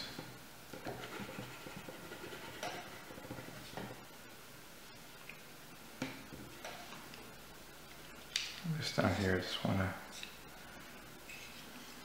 make this gray. And I feel like this is too bright. Make this gray as well.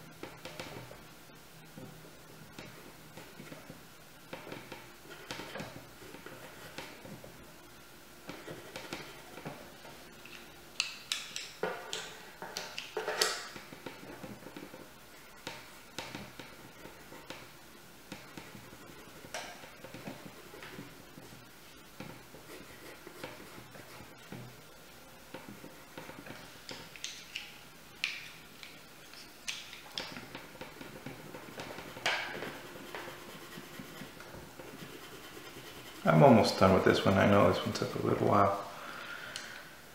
Just gonna get a little bit of red into the shadow.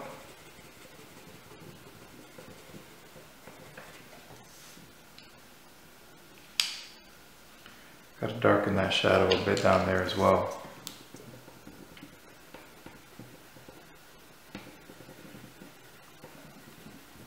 But you gotta make sure it blends.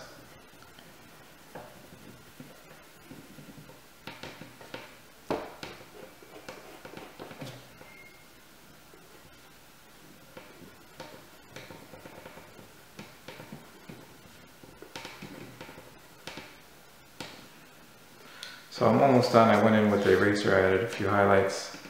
It's a bit more red. If I wanted to, I could tone it down a bit with some violet, which has red in it. But I kind of like it just a little bit more red. So it feels like a peach, or whatever it is.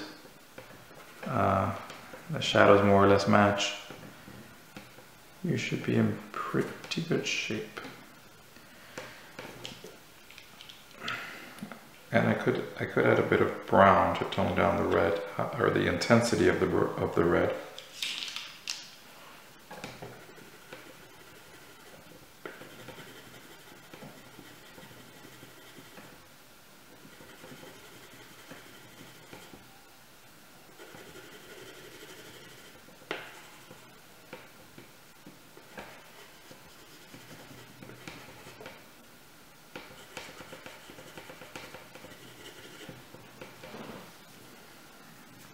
I kind of like it. I like the intensity of the red. So I don't want to lose it either. I'm gonna go ahead and bring it back in some places.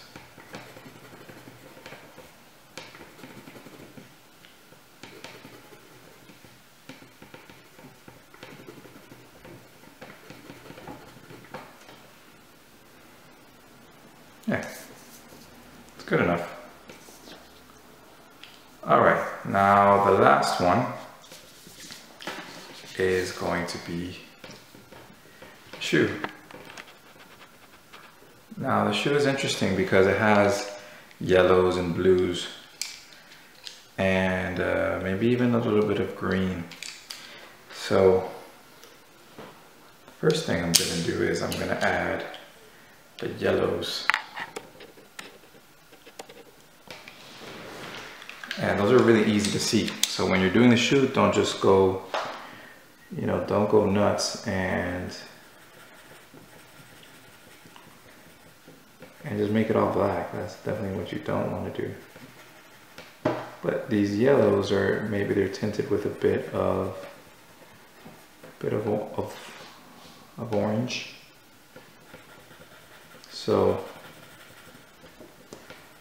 maybe we'll go into this with yellow and then we'll go over it again with a bit of red to give it an orange tint.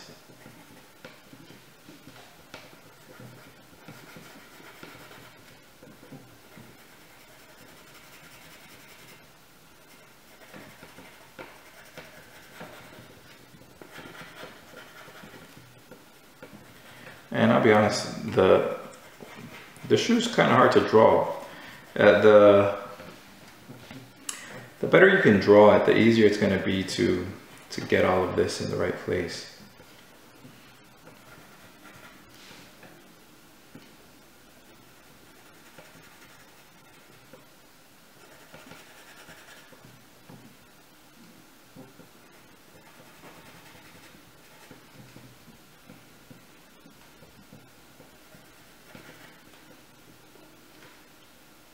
All right, now the next thing I'm going to do is I'm going to get my blue and just very lightly I'm going to put in blue, but it's like a light blue, like a baby blue. What I'm going to try to do, since I don't have baby blue, oh actually I do have a sky blue in here. If I'm going to use it. This is the 12 pack, which is the most basic pack. So I am going to use the sky blue. If I didn't have it, I would use regular blue, and I would just put white over it to try to get it to be kind of like this baby blue. Now this blue also has a tint of green on it, so I could go over with a bit of green and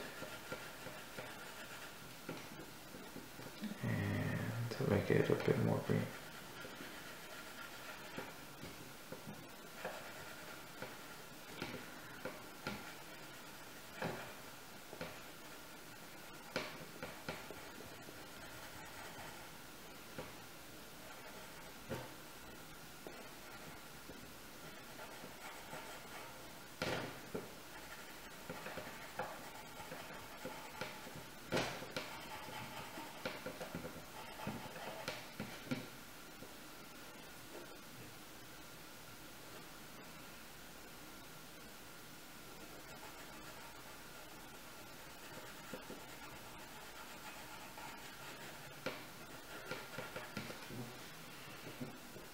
And the blue is right next to the yellow in most places.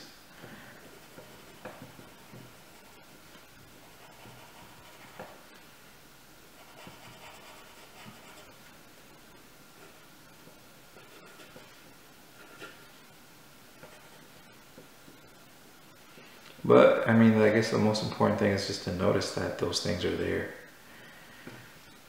Alright, now I'm gonna use my red to just slightly, this is red orange. Use my red to give the yellow a slight orange tint. Just very lightly go over that.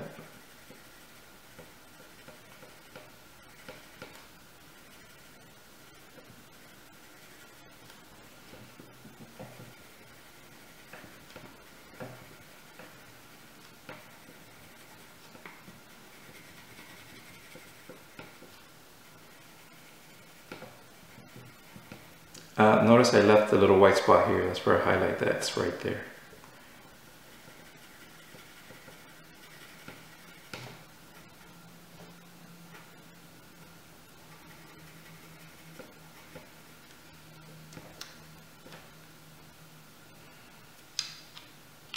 Now I'm going to take green. Actually, I'll take yellow and lightly go over all the blue that I did to give it a slightly green tint.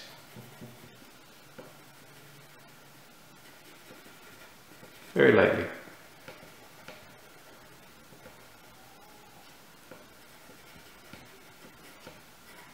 Okay, now it's time to start using my black, which is going to be the dominant color here, and of course the pressure has to vary pretty significantly here, and it's so intricate. Sometimes you'll find that you just missed a spot, like I did right here. I just missed that spot, and right above the shoe tongue. This color, there's a bit of blue. Put that in.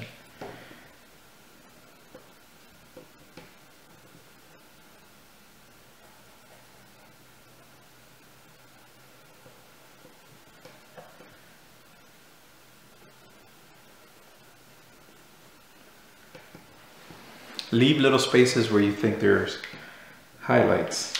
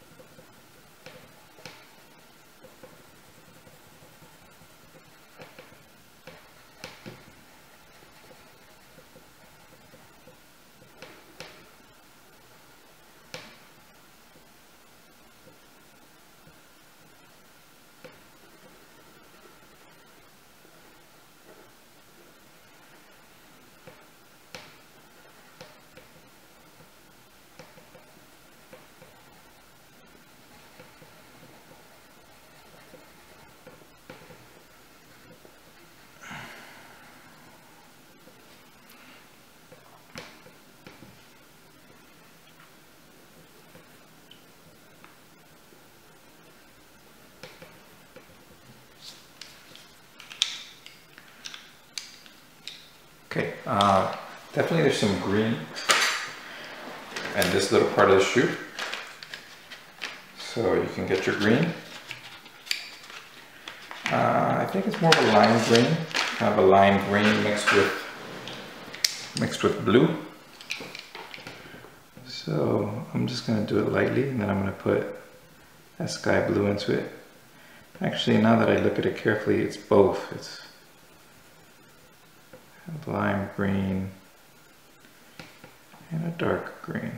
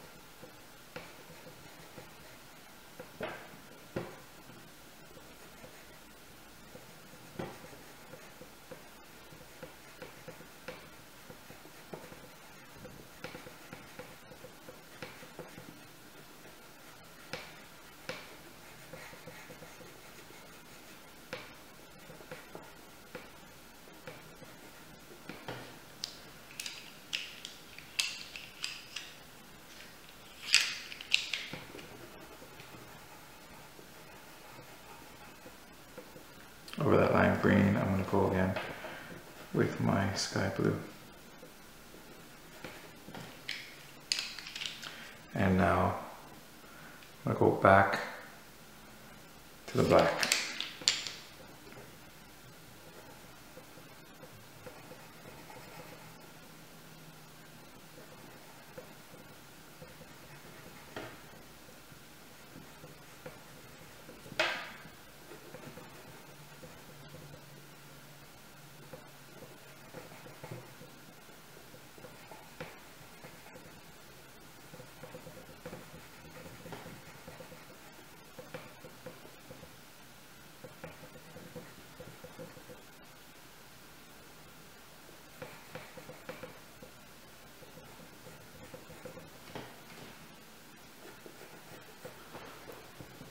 This area here is gray, so I'll go over it with using black, but go over it very lightly.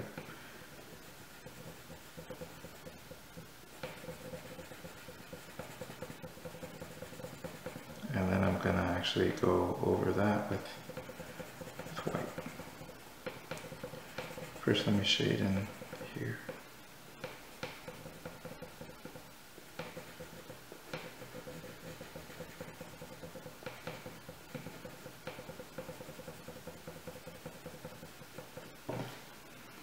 There's a bit of blue in that gray.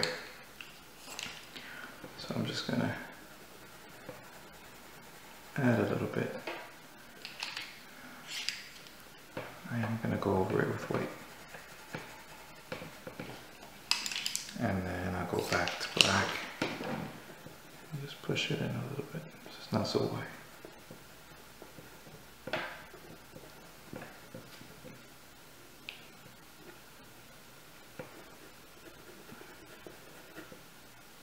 I have the same thing happening down here.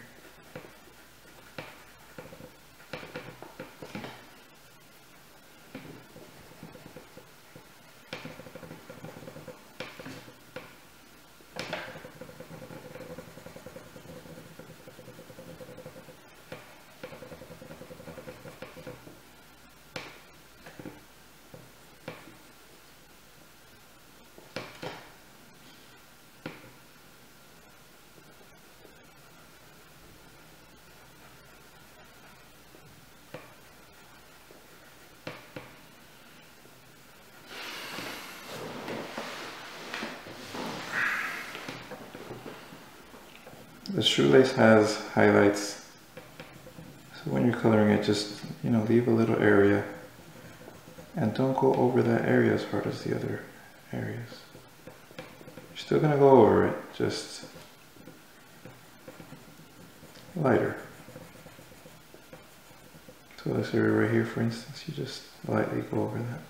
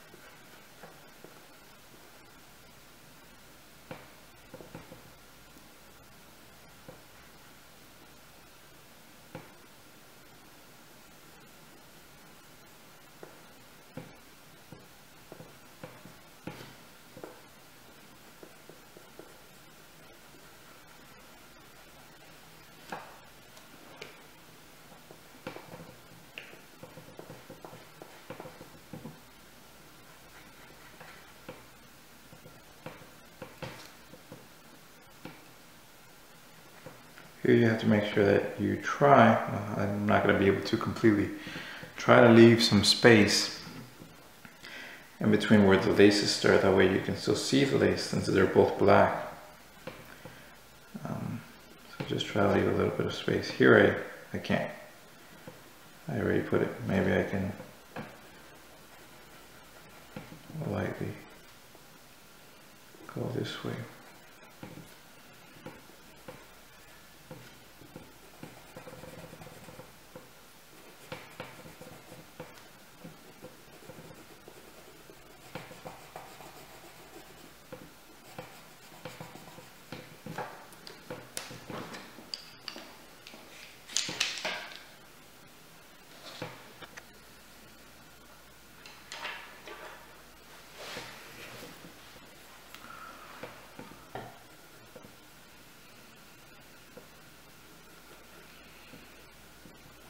It's a little bit lighter around here.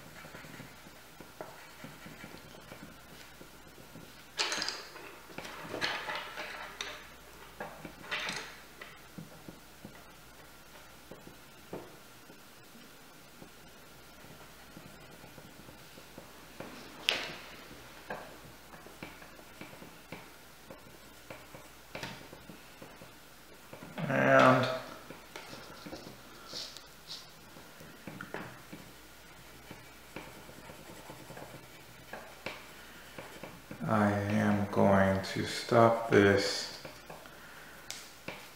right there. Is it perfect? No.